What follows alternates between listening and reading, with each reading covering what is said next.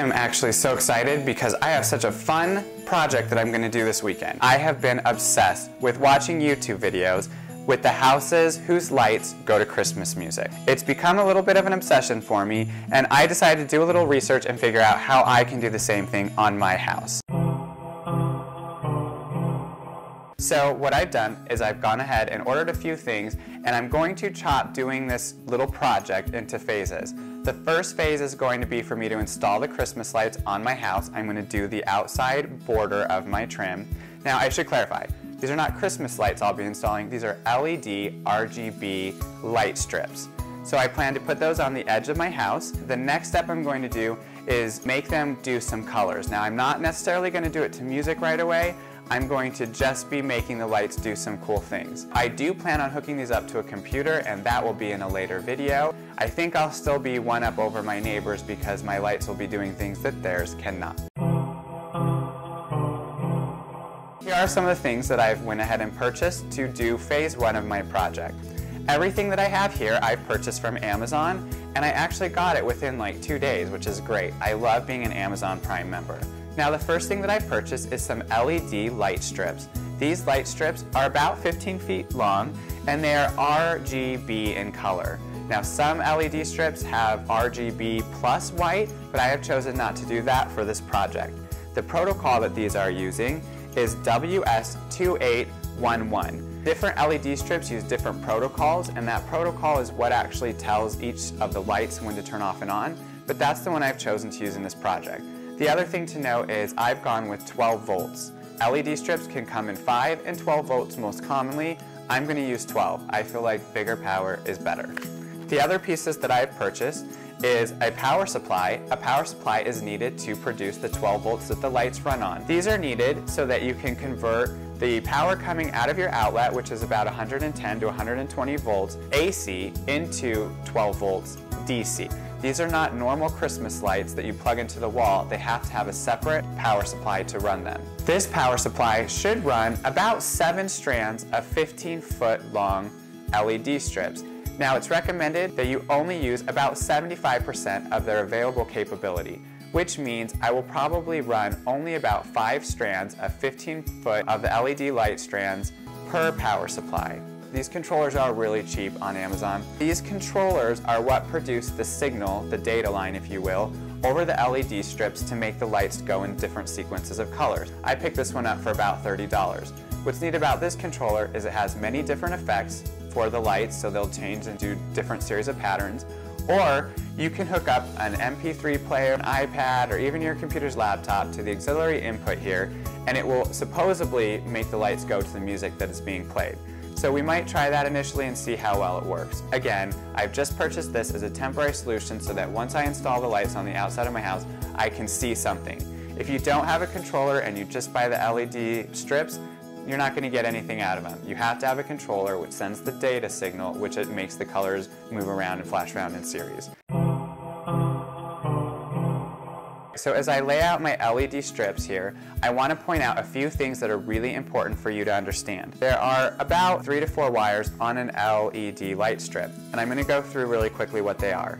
There's usually a red wire, which is power, and that would be 12 volts in this case, and it's the positive polarity. There's a white wire, which is the negative polarity. Again, we're talking DC here. And there's also a green wire, which is the data wire. It's pretty easy to figure out which one is the data wire, because if you take away the positive and the negative wires, there's usually one left. Now in some cases there's an additional wire, and that's called the clock wire, but in this case we're not using that. The arrows on the LED strip are pointing in a direction that the data wire power needs to flow.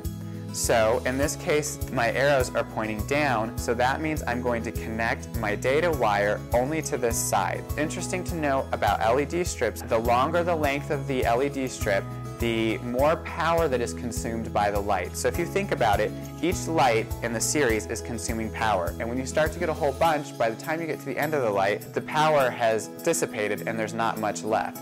So in most cases, what you do with these LED strips is you have to connect 2 sources of power to it.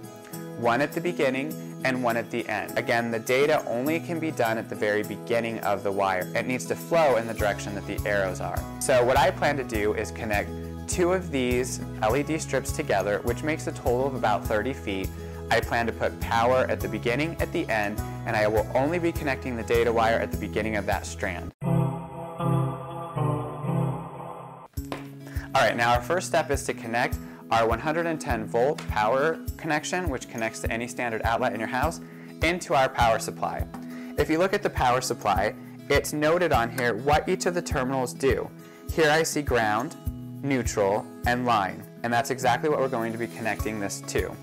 How did I get this wire? I just took a standard PC connector, you know, the standard wire that connects to the back of a computer, and I cut the end off and I stripped the wire. It makes it really easy to decipher which connection goes to what terminal on here, and I'll quickly tell you what each color means. The white wire is the neutral connection, and the black wire is the line connection. Now the green wire is always ground. So I'm going to go ahead and connect these to my power supply. I like to make sure I get the wire really in there and make sure there's no extra wire hanging off, because you can be electrocuted with the connection coming out of your house outlet. Our power connection from the outlet is connected to our power supply. What I'm going to do here on the LED strips is red is positive and white is negative, DC. So I'm going to look for the terminals on here. They are marked positive and negative, and I'm going to go ahead and connect my LED strip into the power supply. Okay, we've got the power connected, and you'll notice that I still have this one little connection hanging off. And again, this is what I'm going to use to connect my data. The power is connected through the red and white terminals, and on this connection I'm going to connect the data connection. Now, that is only one green wire, but my controller needs power from this also. So when I connect my controller into this connection, it will provide the controller with power, and it will send the data down the LED strip. On this, I had taken and threw in a few male connections here that I can just simply slide into my terminals on this connection here. And I've actually matched the colors. The positive is red, the data is green, and the white is negative. And you'll notice that these will just slide right into this terminal connection here, which makes it really convenient for me to at least test my LED strips. We have got the connector connected, which is going to inject the data signal down the line to control the LED lights, and our power supply. All right, let's plug this thing in and see if we've got some pretty colors on our LED strips.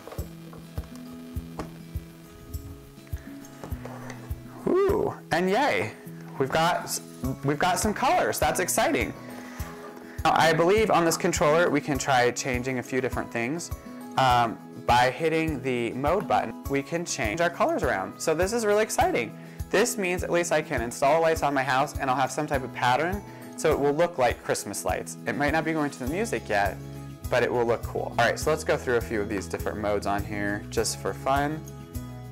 You can see these are kind of lame, but when I install them to my computer, I'll be able to have individual control of every single pixel. Now, you use white to test to see if you have power throughout the whole LED strip.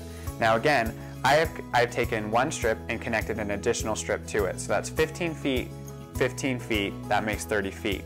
Now what you'll see is the lights start to change colors. They go from white to yellow. That means that these are not getting enough power at the end, so I'll be having to inject 12 volts to the end of this line. By doing that, it will correct this and make the whole line a white color. So that's how you test to make sure you're getting power throughout the whole strip. All right, I think at this point, we are ready to install these on the outside of my house while it's nice out. It's supposed to snow later today, so I gotta get outside and install these. Now, I'm not sure how I'm gonna do that yet, so I might have to figure out a crafty way to install them on the gutters, but this is pretty cool. I'm excited.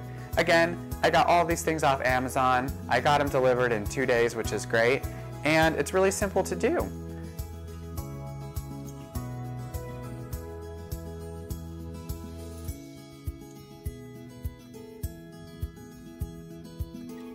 Thanks so much for watching this video, and if you liked it, please give me a thumbs up. Please subscribe to my channel and turn notifications on so that you know when I upload a new video.